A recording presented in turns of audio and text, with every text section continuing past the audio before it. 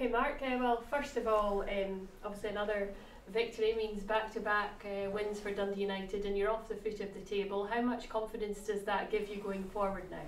Yeah, a lot of confidence. Obviously, it's a step in the right direction. For us as a playing group, we know that 3 games isn't enough. We've got a long way to go to what we want to achieve, and that's finishing in the top 6.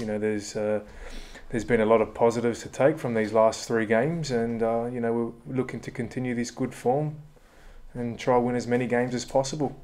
And a clean sheet for yourself. I mean, how big a confidence boost is that for you as well? Yeah, look, obviously, as a goalkeeper and, speaking on behalf of the back four, we pride ourselves on clean sheets. So to have 2 consecutive clean sheets, it's a good feeling to have, and, something that we need to build on as well. How pleased are you with your own form and how things are going now? Because obviously it was a difficult start for you at Dundee United, but, how much do you feel now things are coming together? Yeah, look, obviously, as a footballer, I think you speak to, any footballer out there, they're going to have challenges throughout their career, and, most certainly, I faced quite a few challenges when I first arrived to the club, but, I think the World Cup break come at a very good time, for me personally, just to, sit back, recharge the batteries, clear the head, and, I come back and, I was training hard, working hard in training, trying to be the best version of myself as possible, and find myself back in the team again, and just try and help the team as much as possible, and be there for when the team needs me. So it's nice to be back, and nice to have that winning feeling back again. And obviously, yourself and Ericsson are both very good goalkeepers, and both trying to be the number one. And I know that you both kind of support each other. But how determined are you to hold on to that number 1 jersey? Yeah, look, obviously I haven't left Australia to come here to be a number 2 goalkeeper. I've had plans to come here and play every single game this season, and try and further my career. Obviously, the competition within the goalkeeper union is very healthy. We all have a very good relationship, even with young Jack Newman, who's a great up and coming goalkeeper, and I'm hungry. I want to cement that spot as the club's number 1, and I'll do whatever it takes. And this weekend, obviously, you face a tough task in Rangers on Sunday, and you'll be determined though to keep that winning form going. Yeah, look, most definitely another challenging game. Obviously, we played Celtic just before the break, and for me, Celtic, a fantastic team, and a bit of unlucky play at the end of the game. We would have walked away with a point. So look, the team's full of confidence. We've had 3 really good results, and we'll be going into the game on Sunday full of confidence, and we'll be looking to take all 3 points.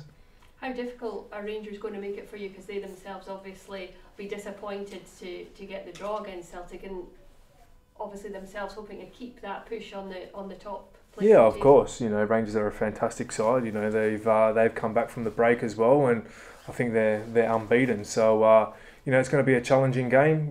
But we've got a lot of confidence and belief in the group that we can go out there on Sunday and cause a real upset. I strongly believe in this playing group. There's enough quality in this squad to beat any team on any given day. So we'll be going into the game on Sunday full of confidence. Do you see a sort of switch in the side in terms of their confidence and the mood around the camp, and just the general feeling from when you first came into the club?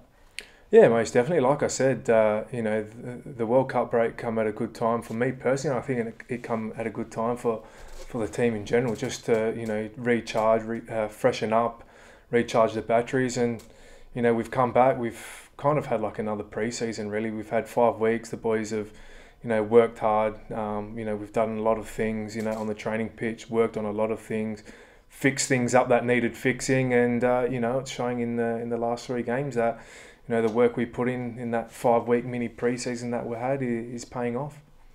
Thank you. Mark, as the last line of defence, how much are you looking forward to the challenge of trying to keep Morelos and co out? I mean, that's what you become a professional for, isn't it? Yeah, of course. These are the games that you want to play in. We all know that they've got world-class players in their team, and what a way to play in front of our home crowd. I'm sure there'll be a big turnout, and Rangers fans as well. So no, I'm really looking forward to the challenge, mate. It's exciting. Can't wait. Yeah, unfortunately, the team's been on the wrong end of some heavy defeats by the old firm this season, but I guess you'll see this weekend as a great chance to put things right. Yeah, look, most definitely. Obviously, the start of the first half of the season, it's not where we want it to be. Rooted at the bottom of the table, but like I said, the beliefs in the playing groups there. We've got a lot of confidence growing, in the group, and we're not scared of anyone. And like I said, we're full of confidence, and we're going to go out there Sunday wanting to win and play our style of football and excite the fans. Thanks, Mark. Hi Mark, 7 points from 10 in the last 3 games has been pretty incredible for United. You might not have anticipated that kind of run considering the start to the season. However, obviously it's really picked up, it's looking great. Is this affecting the players' positivities? Should have been 9 from 9. I thought we were unlucky against Hearts. I thought we were the better team on the day. And a soft penalty at the end, which I don't think was a penalty. But anyway, this is football. These decisions sometimes go your way, sometimes can go against you, and we don't want to get complacent. It's only three good results, and we're looking to build on that. And that starts from coming in, day out on the training pitch and putting things right. And I'm glad it's we can show what we've been working on, come the weekend, because we've worked on a lot of things on the break, and there's a lot of confidence in the playing group, and Sunday's another challenge. I don't want to say a massive game at the weekend because, let's face it, every game in this league is a massive game. However, do you find that games against the likes of Rangers and Celtic can be seen as like a free hit, because everyone is potentially anticipating Rangers to back them to win this weekend, but if you can take a point or 3 points away, do you think that people would be shocked by that?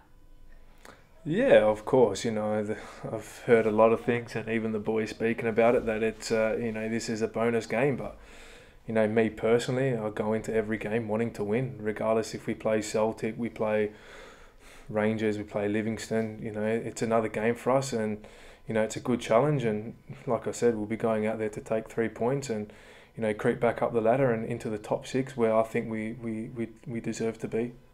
Obviously, you've faced Rangers at Ibrox already this season. What do you think are the key differences between the team then and who you're about to face on Saturday? Yeah, look, unfortunately, I missed that game. Obviously, I was out injured, but obviously Rangers have come back from the break. Obviously, they've got a new coach, and they strung a few good wins together, and I think they've come back, a refreshed team as well. They're undefeated, so it's going to be a real challenge, but it's a challenge that me personally and the team are really looking forward to. Excellent, thanks Mark.